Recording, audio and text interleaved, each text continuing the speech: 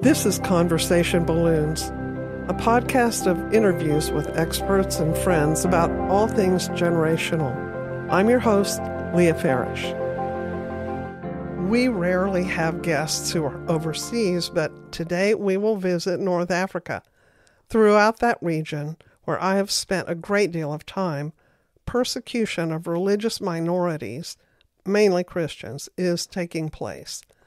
Worldwide, government sources estimate that 1 in 7 Christians is being persecuted, with everything from severe job and academic discrimination to rape, starvation, even crucifixion. Our particular interest today is how persecution and discrimination affect the parenting process. First, we'll interview an Arab Christian couple in the region about how they are raising their kids in a hostile atmosphere. Be aware that we had to bleep out some names and places and change some details to protect that family. Then we will speak with Shelli Alaniz with Ananias House and her project called Through the Eyes of a Child. In a future episode, I plan to talk with 2 other families in very different settings about parenting and persecution. Let's go. It's my pleasure to introduce to you Rebecca and her husband, Elia. Yeah. Elia sounds like my name, Leah. So Elia. And I am so honored to talk with you. You are in North Africa, and thank you for taking the time to talk with me today about parenting your children in a society that discriminates against your religion and where you are limited in your activities as a Christian. You have 2 children, and they're both, we won't say their exact ages, but they're older children. Oh, yeah. And still in school.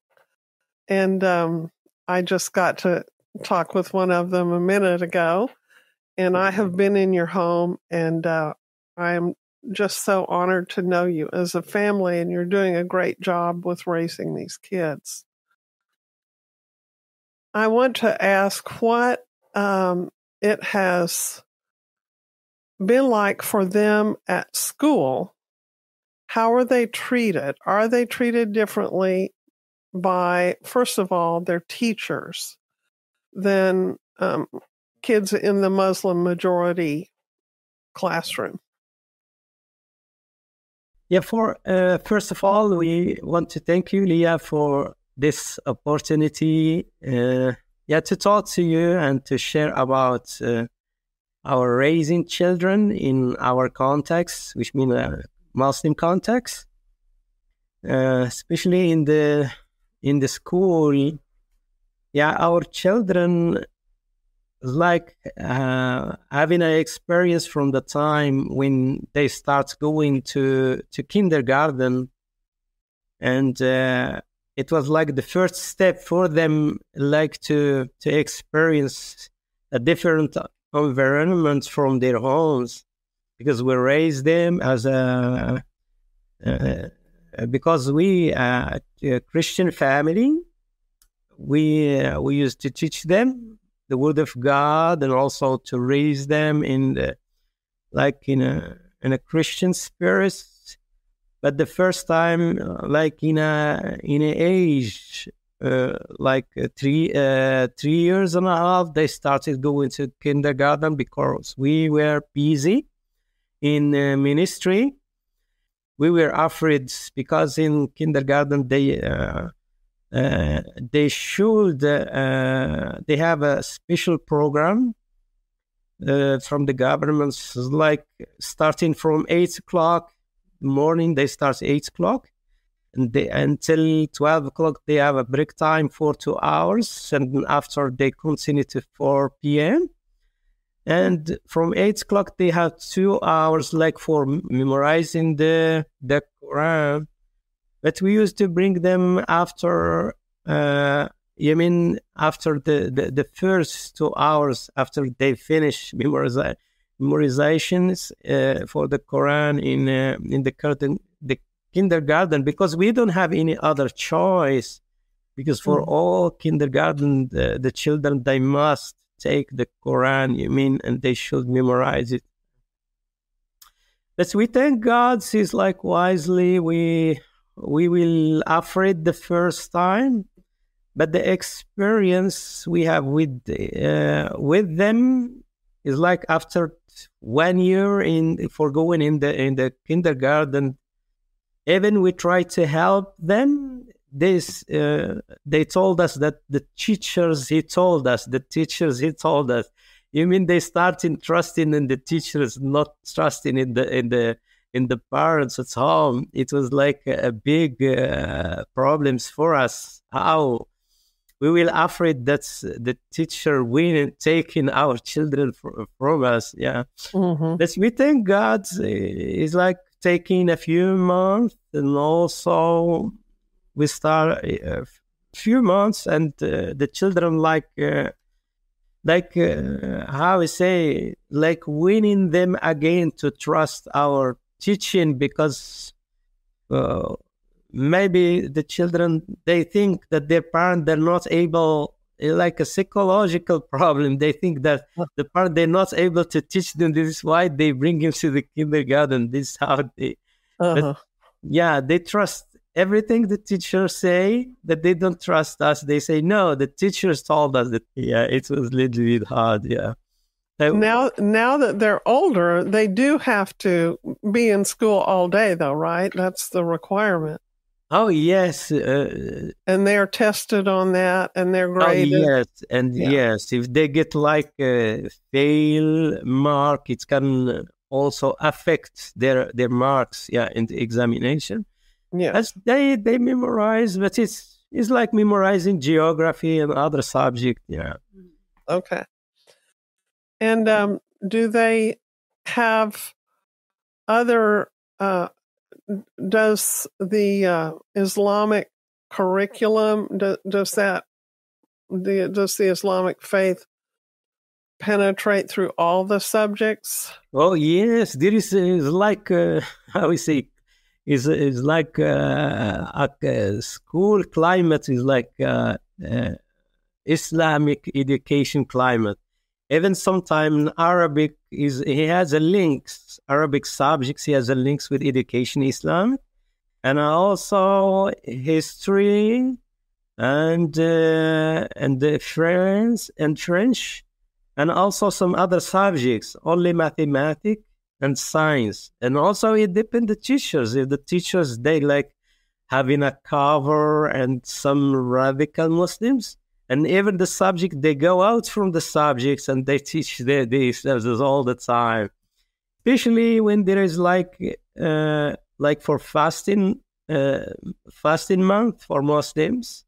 There's not all, most of the teachers, they talk about going to the mosque, they talk about Muslim traditions, and they talking about fasting and encourage children to fast, and also trying to ask the children to like, and the boy and the girls, like wearing clothes, like a long clothes, not taking like a shirt clothes.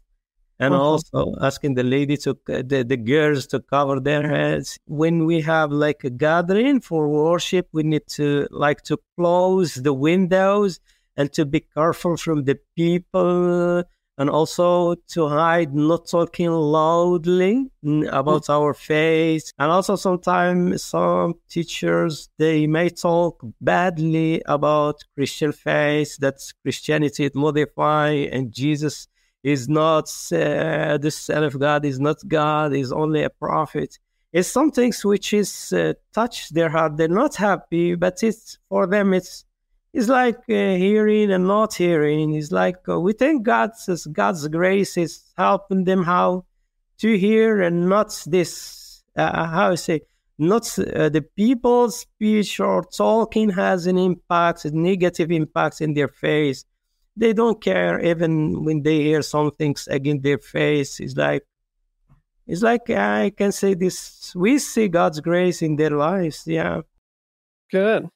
And also all the time we ask him, please don't argue with the teacher. We just ask him, please don't raise any questions. You will be in trouble. Yes. Yeah. Yes. This is like freedom of speech. Like I talked with them yesterday, say, we don't have freedom of speech. We have a lot of things to share and to say, and we cannot. Yes. Rebecca, what have you seen in terms of things that go on in the classroom? What have you heard? Have the kids been mistreated by teachers? Are there things that teachers have said that were insulting? One day when our elders was in the primary school. He left the school and he was very afraid. And he asked me, Mom, does my teacher know that I am a Christian? I replied, no. How could she know? And I asked him, why you ask this question? He answered me, today the teacher asked us a question about Islam, and I did not know how to answer. And she said to me, are you not a Muslim? Oh. And you must know this answer. He was so afraid and say, why? Maybe she know that I am a Christian. Why she said this? And say, okay, don't be afraid. Just maybe it's a coincidence. She said this. And after this situation, and we start to teach them, like and help them how to memorize and know the Islamic lesson, because they need to achieve a good point in their exam, and also they will use this when they grow up to explain to Muslim that what they believe is incorrect, and know how to answer other people also. Okay. And from that time, he start like memorizing and have a good mark in his Islamic. And this year, when I went with him to have the final results, the teacher told me, this is my son. He is like a religious man.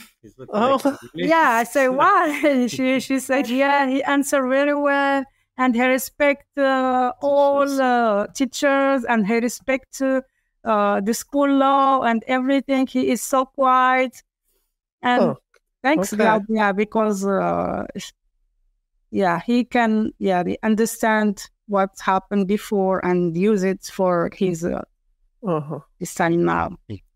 So, do people know that your kids are Christians at school? Yes, some, not all the people, just few. Yeah, a few do. Okay. Yeah. Well, now let's talk about how the students and other kids treat your kids. Do they have friendships with kids who are not Christians? Only a few, not too much. Because only in school, it's like after having finishing school, just they came home. I mean, in school, they don't have like a free activity for children, just only after they finish class, and all the children, they leave and they go home. Okay, it's not just a Christian kid that does that. They all do that. Yeah, and mostly it's like for the way, it's like we want them not to have, not a deep relation with them, because they have a relation with some believer, and time to time they connect with some of their friends in school. Yeah, because before when this happening is like when he was in primary school. One is a close neighbor, a child. He used to go with to school, but he started asking. In Friday, he came to knock in our door. He asked, "Let's go together to the mosque. This is Friday."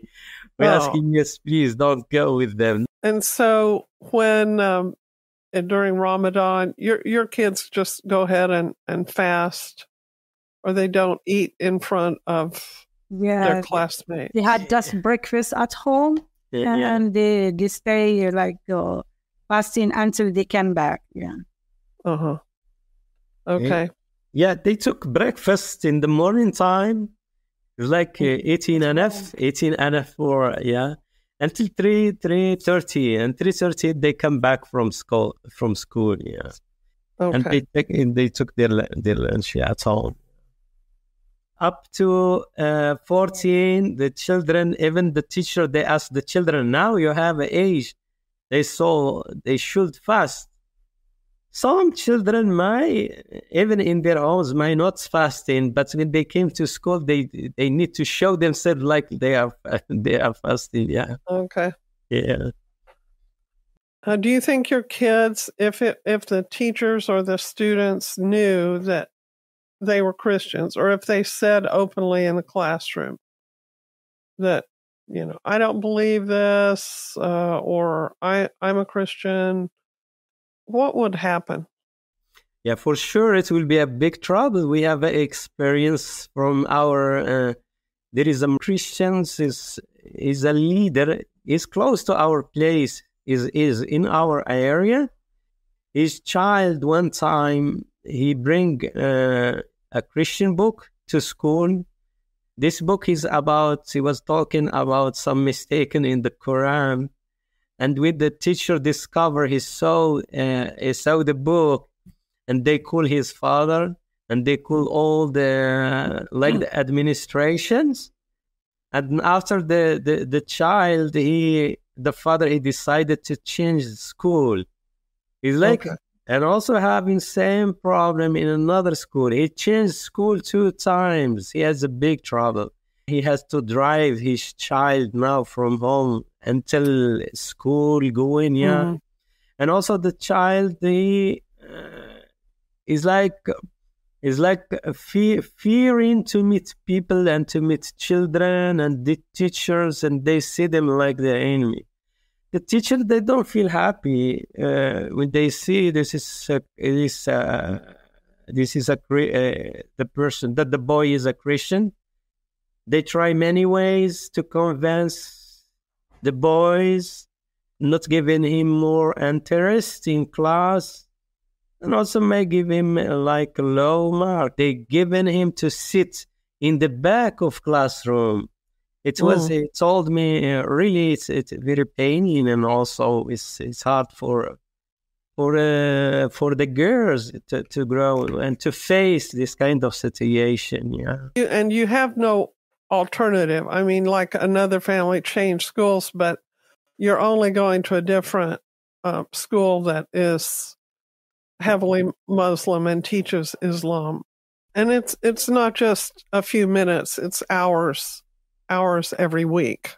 Oh, yeah. Okay, let me talk with you about getting a spouse someday. Presumably, your children would like to get married, or at least you would like to see them get married. How do you think your kids will find a husband or wife?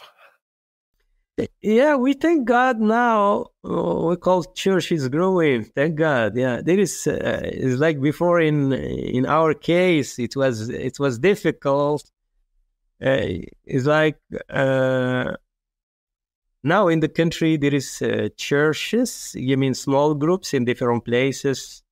Thank God, many people came to the Lord, and also we can talk now in the 3rd generation. And also having Bible camp sometime and meeting other people. And we knew each other, the family, and we move. And I think it will be more easy for them. It's like for meeting other Christians, like girls, yet for marriage. Yeah, Yeah. I think it will be more. More. Do you so the churches in your country, they're not open. They have to meet in homes and things like that, right? Oh yeah. But they can what you're saying is the churches from various cities or neighborhoods can gather every once in a while and meet, and kids could meet each other and do things together there. They use the media to communicate. Have your kids had to be somewhat cut off from some of your own extended family because of the difference in religion? Oh yeah, yes, because like now, because they know our family, they know about our faith, and also for the children, they see them. It's like Different. the difference. We thank God they see them differences. They are good. We thank God for their behavior and also, but just it's like now my brother's children's he didn't long time he didn't visit our home. We can say it's like more than 15 years, and also we have experience with other families. When sometime visit them, it's just like looking down to us and to our children. Even they love them, but they like feeling sorry for them. May think because they are not, they are like taking how we say wrong. They're going in a wrong way. It's we thank God. We just pray for them and we love them. Even sometimes we don't feel like a warm welcome from them, but just we visit them and pray for them. Yeah. Okay. Rebecca, do you have any other comments on thinking about finding a mate, romance, starting families? Do you wish that they could have more chances to be around other kids of their faith? Yes, I think they have a big opportunity by media. Yeah, we don't have this opportunity. We wait until we meet together face to face. But for them, they use media and they speak so many languages, and I think they have more opportunity to find their way and what they want. We try to help them. Yeah, teach them. Yeah, it's our responsibility to teach them about Christ and what he is done. And I think they are going to be asked to give an account for their lives. How do you talk about their future with them? College and finding a good job? Do you see them staying in your country? Do you feel like they would need to leave in order to be free and to practice their faith? Or what's their future like? We talking to them about how and where they want to study, where they want to live, and that they have an idea to live because they say we want to live in freedoms and to have the freedom of speech, and it's like feeling a big pressures, and also they see a lot of trouble sometimes. Like before they experience, and also when we had the trouble last time, because like 4 months ago, the police, they came and they knock in our door and they ask about my ministry, because I meet some people and talk. We have a meeting in because of that, and they come and he was watching in the windows and they see me, and the people, because the police, they came and they asked me to go with them and to talk with me, and they were not happy because they thinking like taking me somewhere to yeah, it was very, very hard time for them as a children to look from the windows and to see me. Yeah, it was very hard. Yeah. Yeah. And also, they don't have freedom when they go out, and you see the context is not easy. Like in Ramadan, in the for Muslim, the big fest of slaughtering, the sheep you see everywhere is like is a terrible things is going on. And as a children, they have a feeling, they have an emotions, and to see all the things. Like in our case, when it came like for meeting, for worship, and for gathering, we need to hide ourselves. Mm-hmm. That's when and for Muslim, you see everything. You see people everywhere, like gathering and doing their, how we say, doing their religious things. And for us, when you want to worship and to gather, you need to hide yourself. Yeah. It's just, yeah, for children also, they too much have the feelings, and it's like not having trust in their future to stay here, but they thinking, yeah, to continue their study abroad and also to have freedom. Well, is there anything else that you would like to say? Do you have any message for parents who are in societies where they're raising kids in freedom? Yeah, yes, this is, I want to share about for children, because sometimes we need to be very careful about how to raise, like for Christian children, because sometimes school can take our children, and we can see a lot of experience. As we had a Bible camp years ago, and the families, Christian family from different places, they bring their children. And in the Bible camp, we start like teaching them and asking them, who is the last prophet? And most of them, they say, this is the last prophet is Muhammad. I mean, which is like you need to start from them with the beginning. It's hard because sometimes the family, the parents, Christian parents, just busy, sometime in work, sometime in maybe then they give much attentions for their children, but in school they are teaching them other things, which is of teachings against their faith. But after when children they grow up, the parents, when they start looking after their children, then they see that totally yeah. I think we need to be aware about our children in school. Mm-hmm. Like we thank God, we help them from the beginning. Just like study Bible, we use like Bibles with cartoons. Just I want to say to the parents, be very careful, because there is other teachers which teach the opposite of what they believe. We need to be careful about our children. Sometimes we can be busy, and maybe there is now an opportunity, and also because some parents can go to the meeting, that they leave their children. They say, okay, because this is a culture, only the father, they go to do this before they become Christian. Only the fathers, they go to the mosque. When they meet Jesus, is like same thing. That is not his person, is the family is responsible about his life. Yeah. But we need to give them more time, like when they are still young. Uh-huh.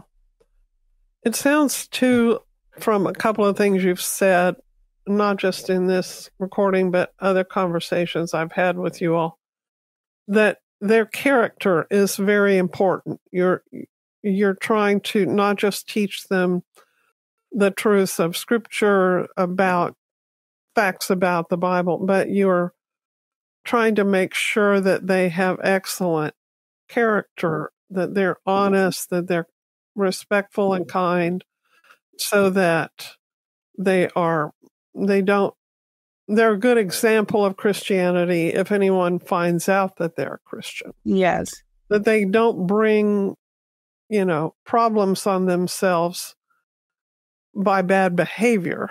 Yeah. Yes. All the time, be careful. Yeah. Oh. Well, that's a big burden on a child, I think. But Yes. Yes. Yeah. Yeah. Even sometime when we have guests, they came and secretly and whispered to my ear, say, "Is this man a Christian? Are he a Christian?" Yeah, because The person is a Christian. yeah, because they need to ask if they can talk freely or just to be careful. in our home, not outside. Yeah. Oh, yeah. Oh, that's kind of poignant. That's really sad that they can't be more comfortable. Yeah, but when they heard like the person is Christian, they are so happy and feel freedom to talk. Talk, and they share with them their books and everything. Yeah. Well, thank you very much for your time, and I appreciate your faith and your dedication to your country and your culture and trying to be a good influence wherever you are and through your children. You're doing a great job with your kids, and I happen to know that. Well, thank you for having us and giving us this time to share. Yeah, and even our English is a little bit. No, you're doing great. I wish I could speak Arabic half as well as you speak English.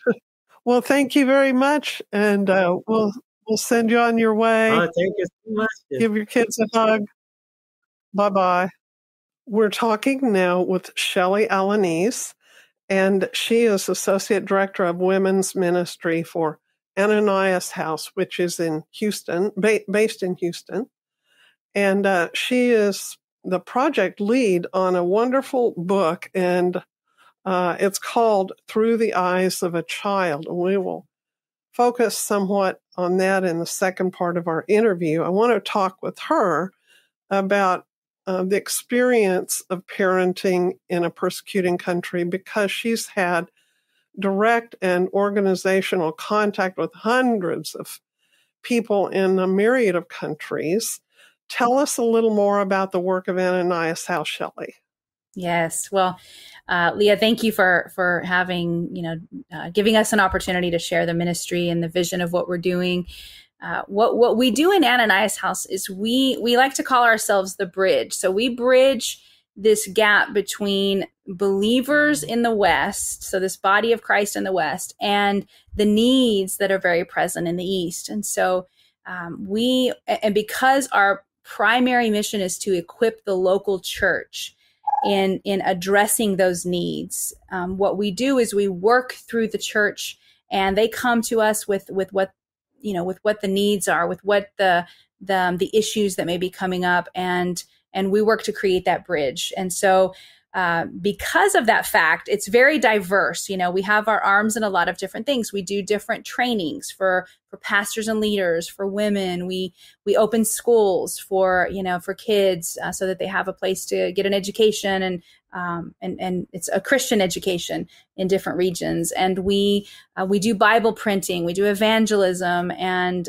relief work. So it's varied as far as our output, but essentially that's what we're that bridge between the East and the West. Okay. Well, your founder is from that area of the world, North Africa, Middle East. Tell us a little bit more about him.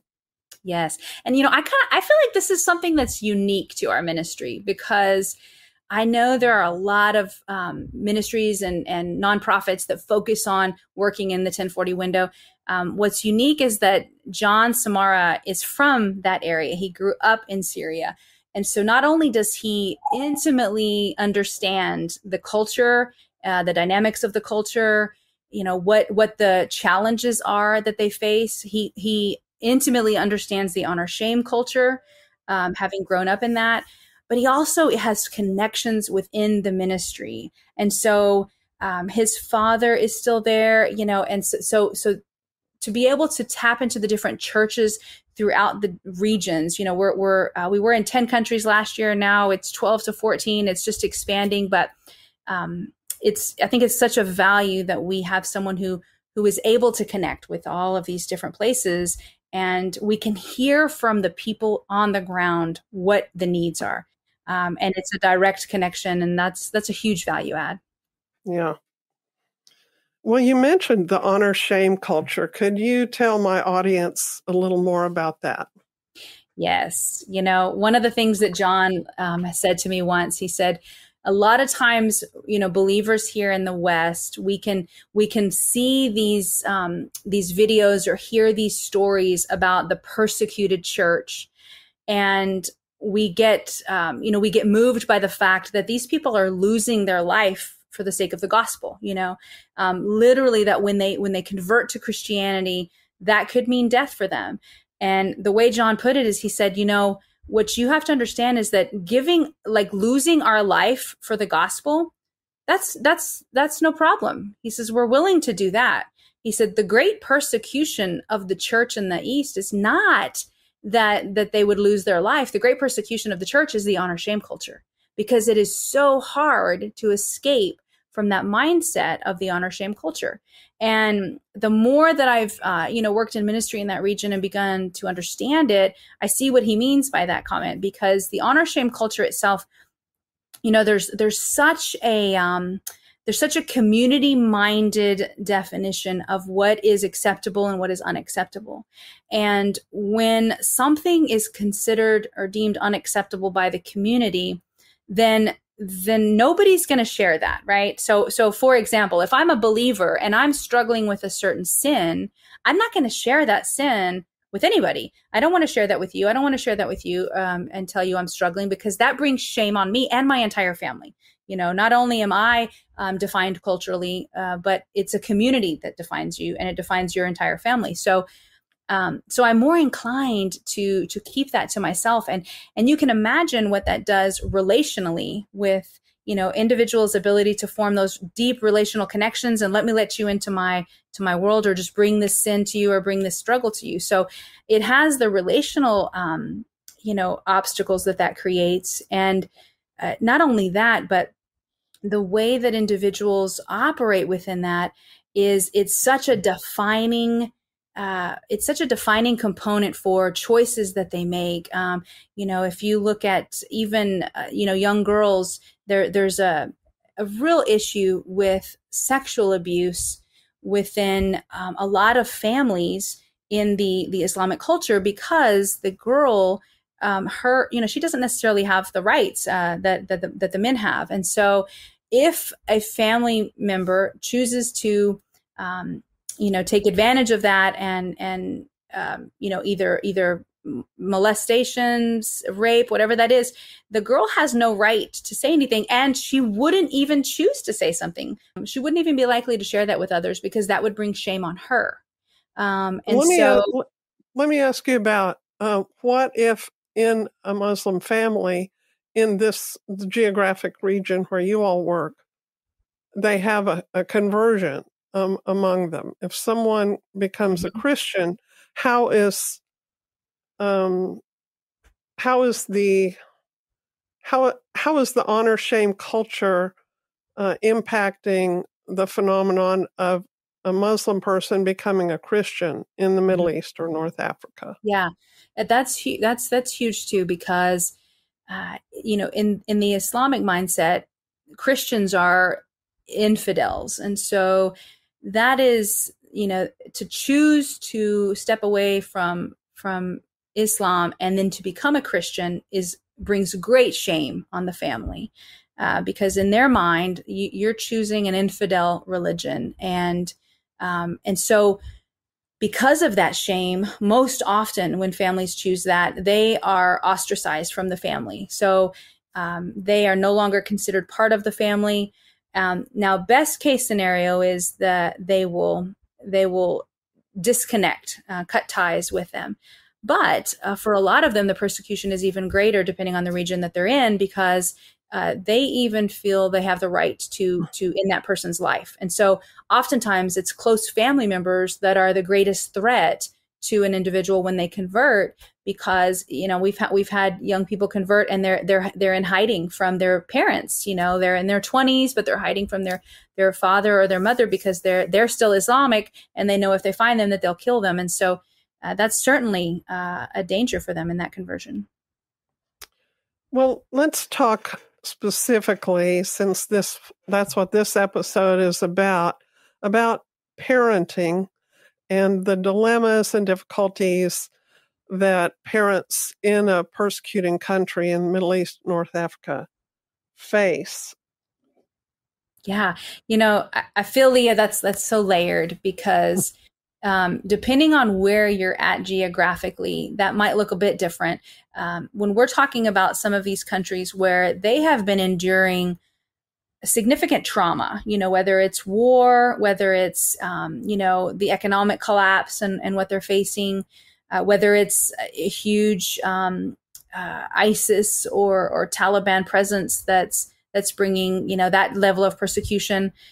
The problem is that when you're parenting in that environment, on the one hand, you've got children who we had some of our families from Syria say their children, never went outside to play. That wasn't even an option because of, the danger of bombing or ISIS. And so because of that, their childhood is so contained. And for those parents also who are living in regions where there is some type of either an economic challenge or some type of persecution, what they also face is that those parents are often in survival mode. And when they're in survival mode, they are just focused on how do I keep my child alive, or how do I get their next meal? And so when they're in survival mode, that just the care, the emotional and mental developmental care of the child, a lot of times is not even a part of the equation. And so one of the things that we've worked here is we're developing a part of our program is to address that, to go in and just teach the parents, hey, this is what happens when you get on the floor and you play with your child at the toddler stage. This is what's happening in their brain development and their emotional development, just so they understand that it's not difficult, but it has significant impact. And this is how you would parent a child who's, elementary age, or this is junior high, or this is high school, but just help give them the tools to be able to address those things, because when they're in survival mode, that just doesn't happen. Yeah. Yeah, I imagine a lot of the parents that you work with who are coming out, they've escaped a traumatic environment. They're emotionally shut down. They're, like you said, in survival mode and don't have that much to give to these children who are also no doubt traumatized and even more confused than the parents. Yes, you make a great point with that. And so, one of our big projects that we have at Ananias House is it's a counseling program, and we specifically do narrative exposure therapy to address complex PTSD, because that is so often what those who are in trauma situations, the trauma is not ending, it's not going away. And so you have to have a unique way to address that complex PTSD that they're experiencing, because when you address that equips them to be able to relationally connect with others, relationally connect and parent, and relationally connect with God as well. So let me ask you about the dads. Obviously, these are fairly patriarchal societies, most of them. Some of the African societies, even Sahrawi, are more matriarchal, but most of certainly the Middle Eastern families, probably the dad has the important place of authority and protection obligations, and providing. That protection and providing is certainly hindered when he's discriminated against. He can't get a good job due to his religious identity or activities. Have you found that it's hard on the fathers? Do the kids, especially teenagers, question or lose respect for the father who can't protect them or can't provide for them? Oh gosh, that's a really good question. I feel what I have observed, and I know, a father who experienced that conversion, and the culture could speak to this far better than I could. But I feel that it's another layer for a man to experience in the midst of that as they shift over. So you already have the shame of, if I'm leaving the Islamic religion and I'm moving to Christianity, you have the shame of that as far as how it's viewed culturally. But now there's a whole new identity that they are learning about as a Christian man versus an Islamic man, right? An Islamic man has one way of operating, of identifying how he is with his family and how the society sees him and the rights that he has. A Christian man, Christianity, we're called to be humble, right? We're called to serve. And these are not things that are going to come naturally in that culture. So I've witnessed men who are Christian men, pastors, and it's actually really beautiful to see how much they are countercultural. And I believe that because, at least the ones I've witnessed, they do have children and the families who've come along with them in that they're able to teach their children, teach their boys a different way of being that is very countercultural. I do believe, though, it is difficult. It's a difficult path for them, certainly, because as far as the community sees them and as far as the culture sees them, there is in their mind the shame and the weakness that now comes from serving. To see a man serve a woman, that in their mind culturally is a weakness, whereas we know as believers that's a huge strength, right? And that's a something to be commended. But they're trying to live counterculturally, and we talk about that here in America, but that's a whole nother level of doing that there for sure. That is such a powerful answer. It didn't go where I thought it would go, but it's important.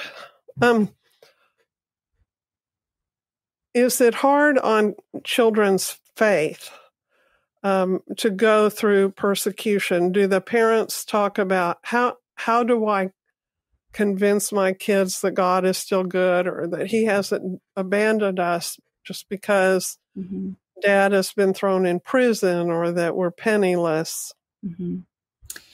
That what I have observed in the culture, in the cultures who face a lot of persecution and a lot of challenges, whether it's environmentally, economically, because, and I had a seminary professor tell me one time that persecution is the seed of the church growing. It truly does cause this eruption of the church growing. And so it's hard for us to grasp that here in America. But what you find there is that there is not an expectation that everything's going to be great circumstantially. We kind of have that expectation here. So it's harder for us here when things aren't circumstantially going well for us to then question that. But there's not an expectation of that. They understand that, far more than I experience here in America. They understand that there is going to be difficulty. So it's not a matter of, gosh, God, are you real because I'm struggling? What I found that in the midst of the struggles, they're not praying. I mean, it's not, and again, it's not that they don't want things to go well, but their mind doesn't go to the place of, let me pray that this whole situation would all go away and everything would be great. What they pray is that, God, work in me through this. What are you doing in me? Strengthen me from within, with your Holy Spirit. So it's such a persevering faith that is very inspirational, I believe, should be very inspirational to us here, because they understand that things will be difficult. You will go through difficult things. And so faith, the faith is not, it's more unshakable than you might see here when those circumstances are turned upside down. I've had a few people say, we need to experience persecution in this country. Maybe our families would be stronger and our churches would be stronger. But I say, no, you don't want that. You don't want that. You don't want that. Yeah. It is true that hard times can unify people. It can also splinter people. There are so many moral dilemmas that sure. And different families might handle them differently. If one family member gets imprisoned and says you can be freed if you renounce Christ, they might do that for their family and then be rejected by the church. Another might stand firm, and the church has to support them because there's no other way to live sustain themselves. And then the church might look at the other family and go, well, how you view those two kinds of people is, there's a spectrum of reactions to that kind of thing. And another thing I find in these churches is there isn't much for the children to do. And sometimes the families don't even dare tell their kids that they have converted. They don't tell their children. They don't teach their children about Christ or take them to church because they're afraid that word will get out and that people will be harmed by a little child's, spouting something off to somebody. Sure, absolutely. There you have, and in certain regions, it's a life or death situation. So they are very careful, and we've had Christian women who will continue to wear the hijab because they don't want to be outwardly exposed to that. And so, to your point, Leah, it's a tricky situation for each person, and depending on the region, can be much more difficult.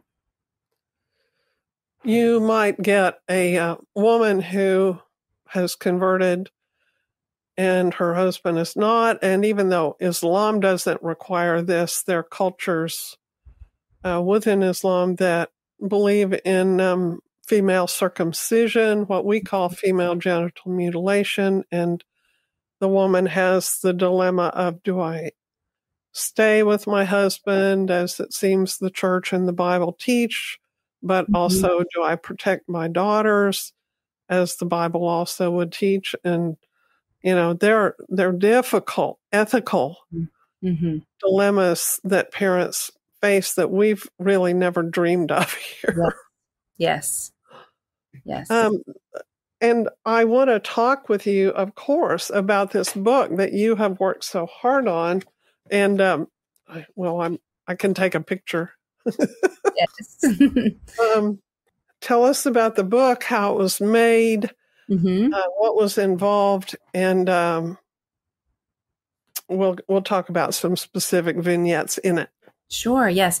So the book, it started because John, growing up there, he really understood the different dynamic that children face in the Middle East and North Africa. And so what he wanted to do was tell their stories, essentially, because we're working to be that bridge between the East and the West. We wanted to bring those stories here.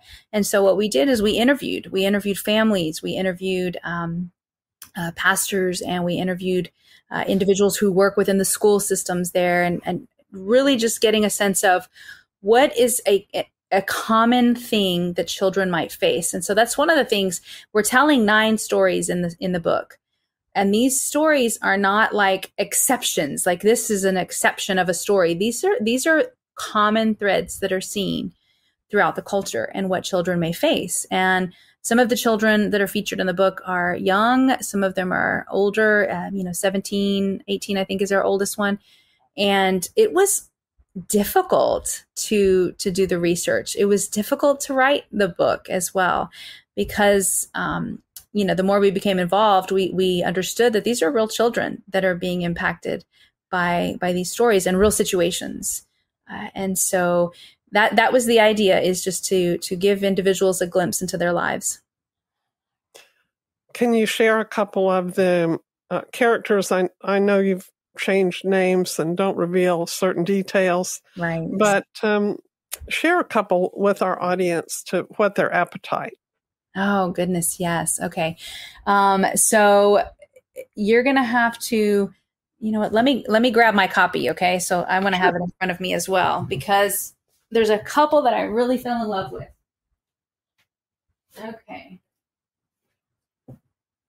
So, and I'll tell you what we worked to do in all the stories was because they're hard to read. Some of them are really hard to read. And we wanted to show what God did in the midst of the situation. Either God worked through the church or God worked through the school, the Christian schools that we have, but but just to see, God's footprint in how he moved in that child's life, despite the difficulties. And I think that for us is hard to imagine children experiencing and going through this. And when you talked a minute ago about people's faith being shaken, that's one of the things, right? Why do terrible things happen to children of all people? And so when we can take a step back and really see God's hand in it and how he's moving, it's a powerful thing. It's a very powerful thing. One of the stories that was without a doubt one of the hardest for us to write is the story of, and I have his actual name in my mind. So let me see what we called him in the book, because I don't want to call him, I want to say it was Zaid, but let me see. I think it's Zaid. Yeah. Zaid in the book. And his story was a particularly difficult one for us. Now, Zaid is, his age is right around 14, 15. And this is a unique age within the Syrian refugee camps. So these are refugees who are, they've come over, they're in a different country now. And the country that they're in they're not allowed to be in public school. Okay. They have access to education at an elementary level. Once they get into middle school, junior high, high school age, there's no more access. They have no access to education. So what happens in these refugee camps is the young men, that is a prime age for ISIS to be able to recruit those boys. And what they do is they take them over into Syria, and now they're never seen again. They're recruited into ISIS. A lot of the young girls, what they face is that they're married off. Now, these are refugee camps. It's hard to feed everyone. Their resources are extremely limited. So rather than trying to feed all these children, as soon as the young girl gets to a certain age, they'll marry her off to a man. And so at 14, these young girls are being married to grown men. So this is kind of what they face within the Syrian refugee camps. And so this particular young man we have a school in this area. And the principal of our school visited the camps and visited his family. And even though the camps are predominantly Muslim, and he told them we have a Christian school, they agreed to let their son come to the school. And so he was excited. He was going to start on a Monday. And when Monday came, he didn't show up for school. And so our principal ended up visiting the family by Wednesday of that week, I believe, later in the week, just to find out, where is Zaid? We expected him on Monday. And the father let him know that a group had come, and the group was ISIS. And so they had come and offered his son a job in Syria, and said that they would send money to the family. So they let their son go. And so that was heartbreaking for us to hear that one, because we knew that unless God chose, we likely wouldn't see him again. But that is a reality that many families are facing because of the circumstances. Yeah. And a full circle story I want to tell you, Leah, because this is just a powerful one in the book, is you'll read the story of Amir, and whose name is also changed. But Amir, as a young boy, lived in Iraq, actually. And so he was there as a young boy, had a Catholic mother and an Islamic father, which is not okay. It's taboo, and it was not accepted. So he was actually kidnapped at about 10 years of age and kept for 3 months because of this. And so he was able to escape. It actually was the U.S. military that came in and helped him escape. And his mother was reunited with him, and they moved to Syria, where they encountered a school that was run by someone in the Samara family, John's parents. And so he encountered that school and learned what it was like, this Christian education, became really a part of that mindset. And so when he moved back to Lebanon, he was sharing with John's brother Sila that he really just wanted to, felt for these children, these Syrian refugee children who didn't have education, didn't have access to it. And so he proposed that we open a school, was able to get that ball rolling. And so now we have a school there in Lebanon, and he's the principal of that school. So his story just came full circle around. And so he's one of the ones that gets to minister to those children, which is awesome. Oh, that's great. Well, as we conclude, I just want to make sure that my audience can find you and get the book. How do they get in contact? Yes, so they can, our website is www.ananiashouse.org, O-R-G. So you can go to our website and order the book right there online. And it's not a huge book. It's a short read, but it's a great, and we call it a children's book. It's not for children. It's stories of children. Mm-hmm. Yes. Well, it's powerful, and there are some painful chapters, but also there's beauty in it. And Shelli, thank you for working on this and all that you do for people who are persecuted in the Middle East and North Africa. Yes. And God bless. Oh, thank you so much, Leah. Thank you. Subscribe and review Conversation Balloons on your favorite podcast platform. Find me at leahfarish.com and on Instagram at LeahFarish.